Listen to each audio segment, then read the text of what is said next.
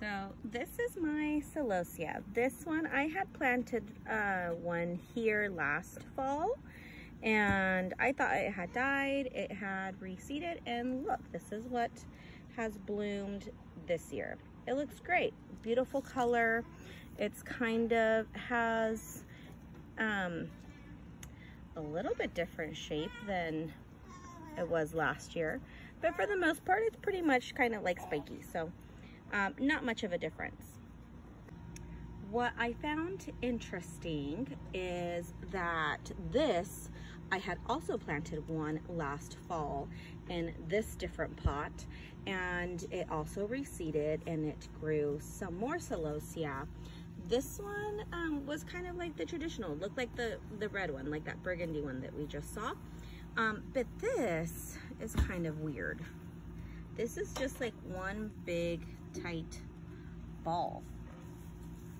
So that's interesting. And then on this one, it's kind of looks similar like the other one, but you see these little tiny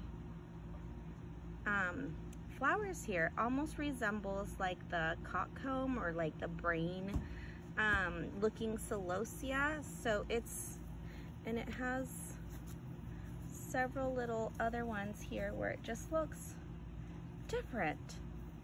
I'm not sure what caused this to look so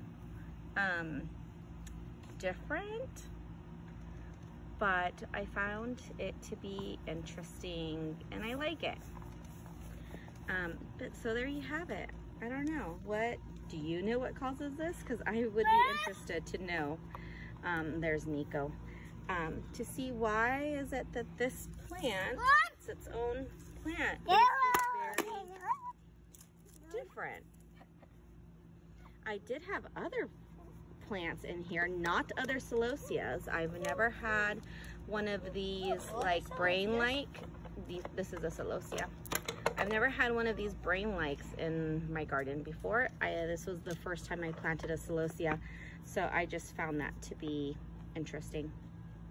Let me know in the comments if you know